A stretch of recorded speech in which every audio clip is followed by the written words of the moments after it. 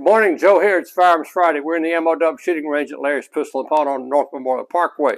So glad to have you with us today. So today I thought we'd go a little old school and we'd talk about a 30 caliber pistol. Now this is something that's fairly rare. Let me show you what this looks like. This is 30 caliber ammo right here. Pretty tough.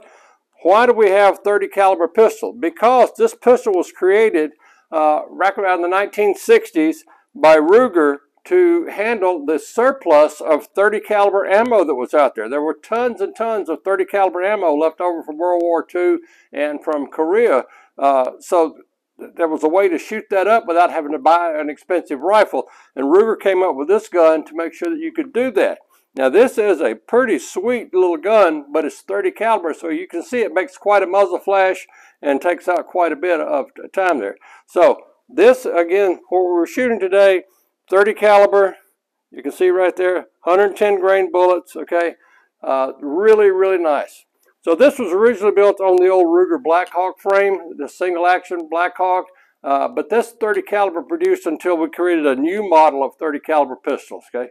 So this thing shoots about 1,400 feet per second. It's good for small to medium sized game. Although if you shoot a small groundhog or something, you won't be able to find any of it left probably if you hit it. But anything bigger than, say, a good-sized rabbit or whatever, this is a great firearm and a great caliber for that. This thing puts out about 40,000 PSI.